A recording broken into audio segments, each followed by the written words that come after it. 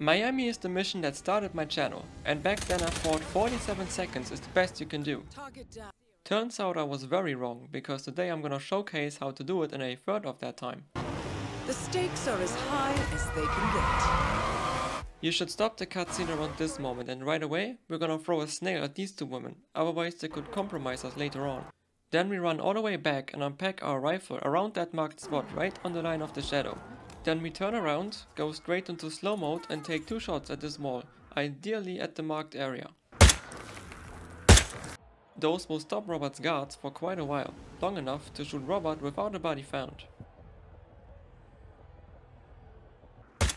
So after distracting his guards, we swing over to this window and shoot at the right side of it. That will make Robert investigate, and while he does that, we're gonna turn around and shoot Sierra's car. I always try to aim for these holes in this gate, then go into full zoom and take the shot as she comes in my sight. I admit this shot looks like hell and it definitely requires practice, but once you figure this out, the rest will be easy. The second we hit the car, we have to run a bit forward to get an angle on Robert. From this position here, we're gonna aim at the bottom left of this window. It's a very small opening, so really try to shoot him the moment he walks past it. The stakes are as high as they can get.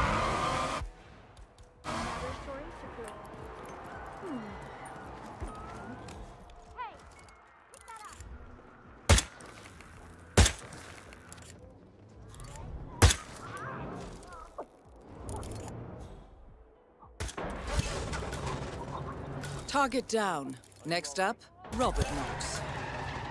Both targets down. Well done, 47.